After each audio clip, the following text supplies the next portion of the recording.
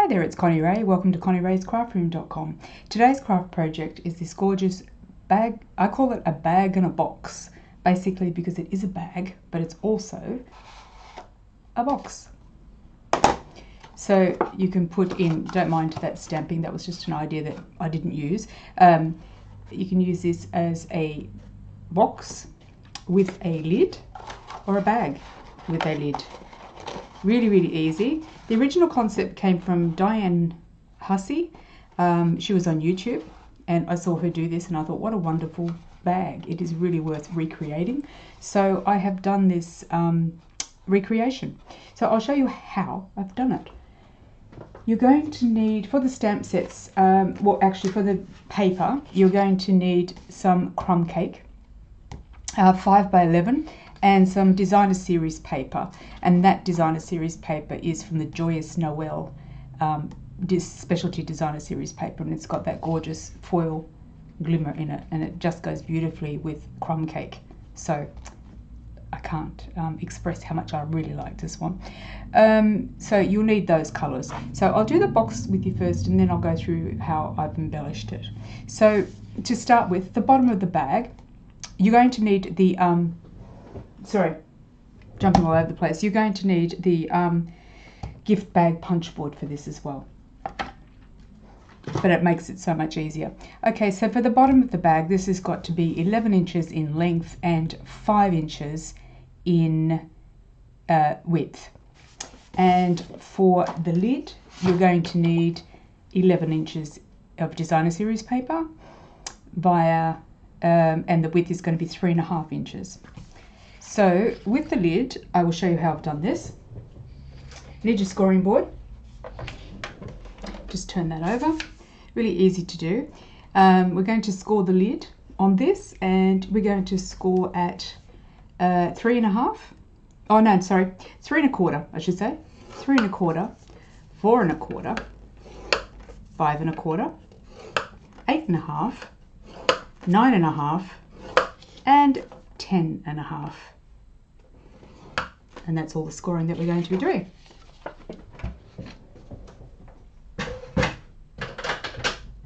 We're going to burnish our lines,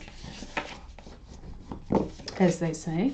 Try not to press too hard on your designer series paper when you're doing your lines, because it will rip if you do press too hard. It takes a bit to rip it, but it will rip if you press too hard. So we're going to burnish our lines. Now there's two little pieces in here that we have scored. Pretty hard to see, but it's there. There's this one here, a pinch here, and there's this pinch here. And those are the ones that are marked at the 4.25 and the 8.5 mark. But what you want to do is just to make sure that these little inserts point up to you when they're folded, not that way. You want them up this way. So they are looking at you, because this is the top of your box, and we're going to actually put some holes in it with our punch board. And this is your glue flap here, so we'll fix that up soon. So that's your lid. That's how your lid's going to look. But we're going to be punching that first. So we will do that now and get that out of the way. And we're going to punch some circles. So we're going to be using the top end of the punch, which is this bit here, not this bit here, which is what's making the bag. And we'll do this next for the base. But for the lid, we're going to bring it, first of all, up to oops, sorry, let me see if I can get that in a bit closer for you so that you can see it. Okay, let me try that. All right, so that little notch that you've got on the top of this punch is where you're going to put your first edge of the paper, and you're going to punch. That's creating one hole. Then we're going to move it across to the first line that becomes available, and we're going to put a punched hole in there. Then we're going to miss the little M that we made, that little point that comes up to us. We're going to pass on that one, and we're going up to the next scored line, which is here, and we're going to punch. Then we're going to miss the big square, and we're going up to the next line, and we are going to put a punch there. we're going to miss that little M that comes up to us again, and we're going to go to the last line of our scored line, and we're going to punch again. That work? Yes. Okay, and that has given us our holes for our lid. As you can see there. Once it's glued down, you'll see properly. But that is where your ribbon is going to go. So it's quite easy to do. That's our lid. Okay, so I will do the rest of that in a moment. For now, we're going to bring over the bottom of the bag, and we're going to be using this section of the bag maker, which we call the gift bag punch board. I like to use my stylus, but some people you can use the actual piece that comes in it. I just like to use this one. So this is by 5 and 11. So the small is for a piece of paper that is 10 inches long.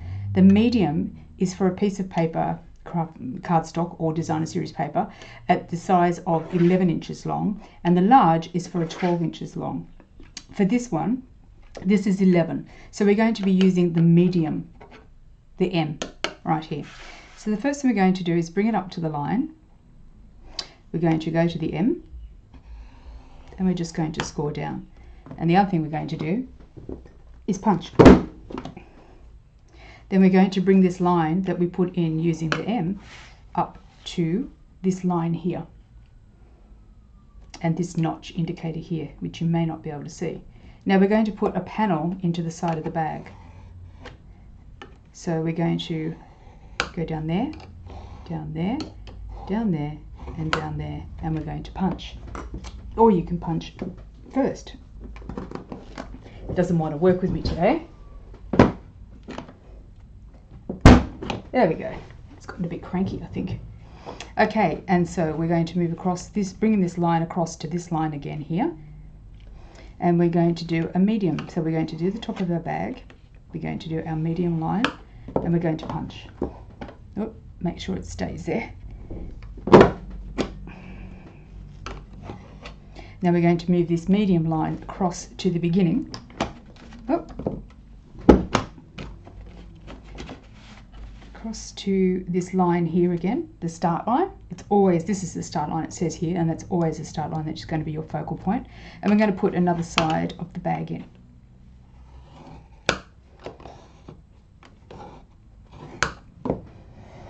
And punch. And the last one, we are going to bring up to the start line, the last line that we put in there, and we're just going to punch.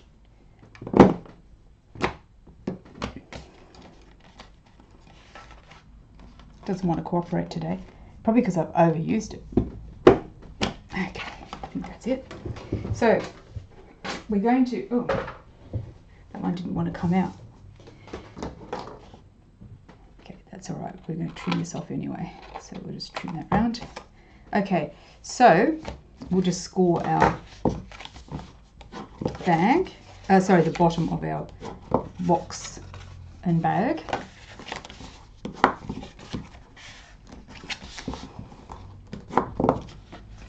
So we've got this nice box thing happening. There is a section here that is the side of the bag, and if you want, you can fold it in just a fraction to help bring in the gusset on the bag, but you don't have to. It'll come in automatically once you start putting it together, but I find it does help a little bit. Okay, so we're just going to put a couple of notches in the sides here.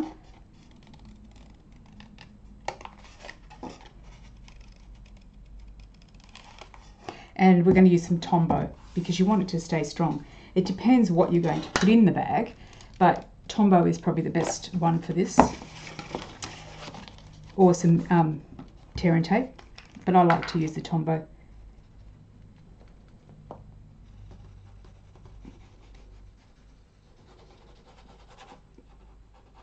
Because it sticks so well and it's really strong. It's a great adhesive. So we're just going to bring this one up to the edge and just hold it for a few minutes until it grips, and it will quite easily.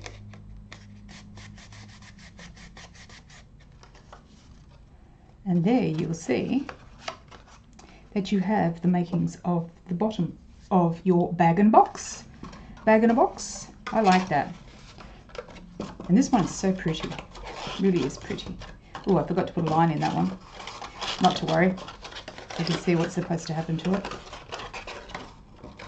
Okay, so what we want to do now is to stick these down to make this the bottom of the box really sturdy. So we're going to be putting our glue. Because it closes like this and then like that, you don't want glue on all of... Oh, you could. Yeah, it's alright. I just was very careful with my glue when I put it on before, on my trial one. I just put it on the side here to start with, to get the flaps of the box sticking down. That's that one. And then the same with this one. Like I said, it depends what you're going to be putting in it. And, oh, I did that backwards. As I do. That's alright. It'll still work. Coming on Christmas, there we go. This is a really good bag to make. Alright, so we want to make sure this is squared off when we actually pop that down, which is a bit tricky because it does move a little bit, but it's easy to do. Just make sure you've got it straight. And then we're going to put some glue just on the top of the top flap here, and then we'll press it all down just to make sure it gets a good grip and it's all square while it's still wet, because that always helps, doesn't it? Okay, that looks good.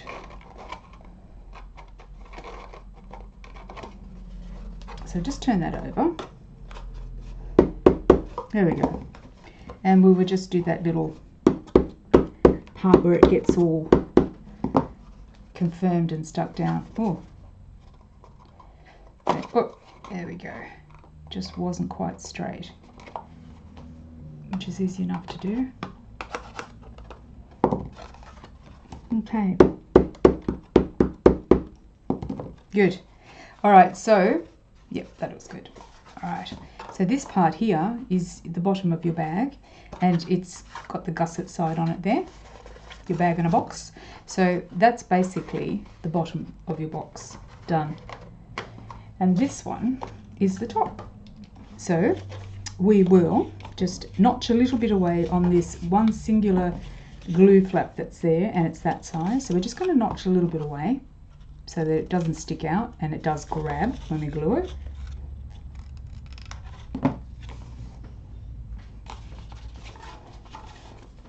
And so we're going to pop some glue on here. Not too much, because it will wet the paper and the paper will not stick very nicely and it will look really funny. So just enough that you require to make it stick, and then just line it up and hold it down for a few minutes so it grabs. Just like so. And as you can see, that is ready for a ribbon. And if you don't want to have a ribbon, you don't have to.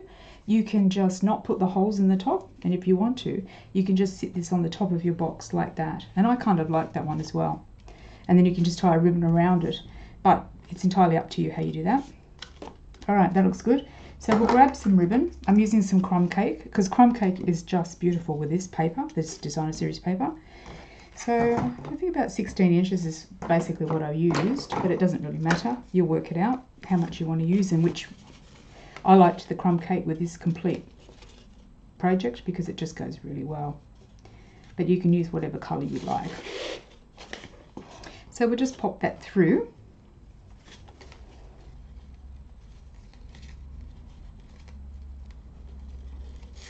Starting tomorrow, I have to remind everybody that tomorrow there is a sale day. It's a celebration of the 30th anniversary.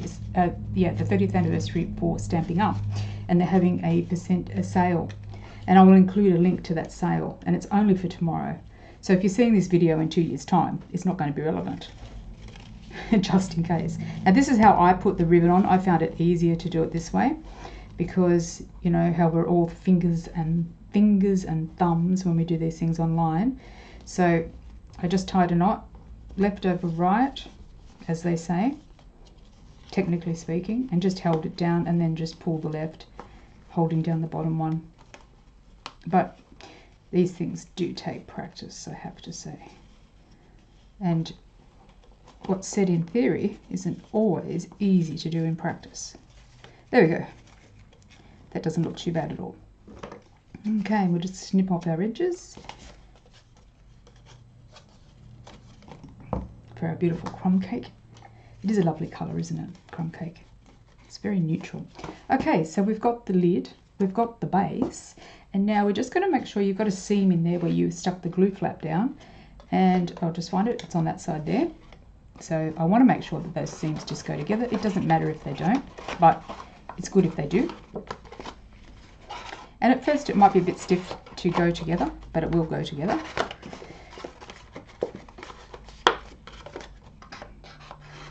Unless I've done some sort of major catastrophe, which means I'd have to start all over again.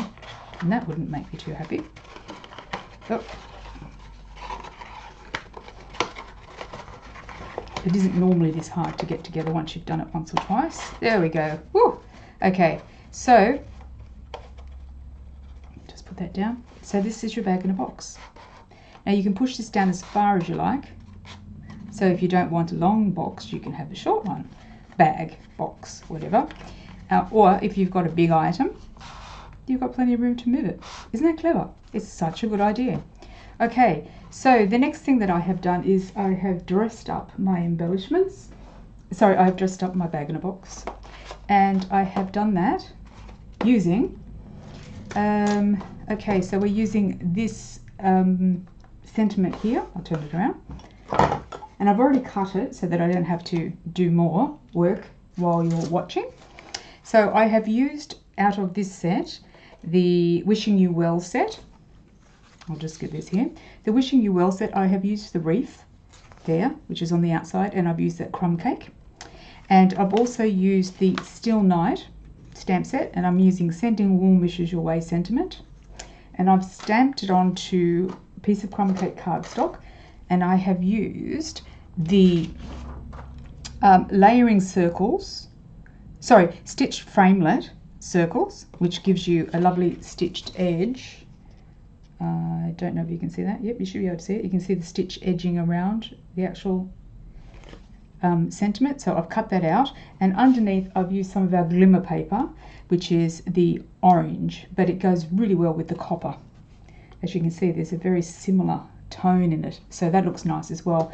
And I used the layering circles scallop framelit, and it is just a fraction, as you can see, bigger than the circle. So, or if you want, you can make this actual the glimmer paper bigger if you wanted to. It's entirely up to you, but that's what I used. So see how you go. That's what I've done. All right, so I've cut those out previously, and I'm going to stamp them and cut them out previously, and I'm going to use some dimensionals to pop this together. And what I did with this lid here, this embellishment here for the what do you call it, the sentiment, I actually have only placed it halfway down the bag, so that if I want to adjust the box, I can make it shorter or longer if I choose to. Just depends. So you can do that, or if you know exactly what the size is, you can just put it directly on, but you can't open it once it's stuck down, so you need to be mindful of that. So for this one, we can't put much dimension on the back layer, but we can put some dimension on the front layer, which we will do now.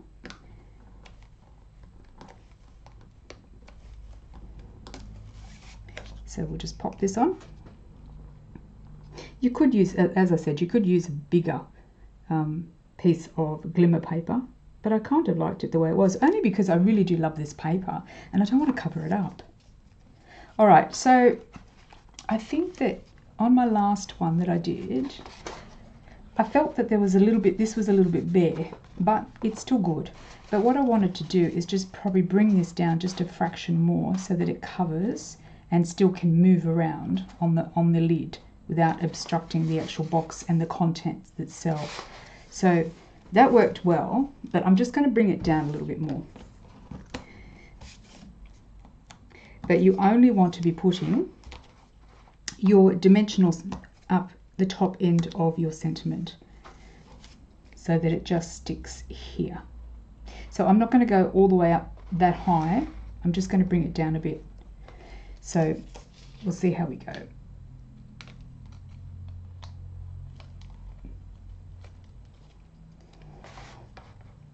I'll just turn that on the side so I can see where those dimensionals are, and I'll put them right there. There we go.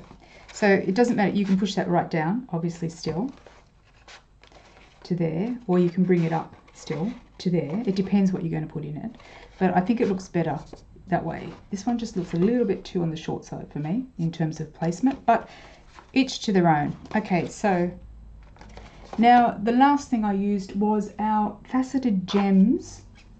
Where did I put them? Oh, there they are. And I used the gold ones, which I don't really do that often because I'm a big fan of silver. But the gold ones look really good again with the copper. So we'll just put some of these on for some decorations. Where did I put that other one? Oh, down here, which we will do again. There we go. And that's it. So how do you like that? I love it. It is the most easiest box to make. It is gorgeous in these colours. Absolutely beautiful. Do love it heaps in terms of colour. So I hope you enjoyed this project, and I do hope that you give it a go, because it certainly is worth it, and it's very easy to do and so pretty.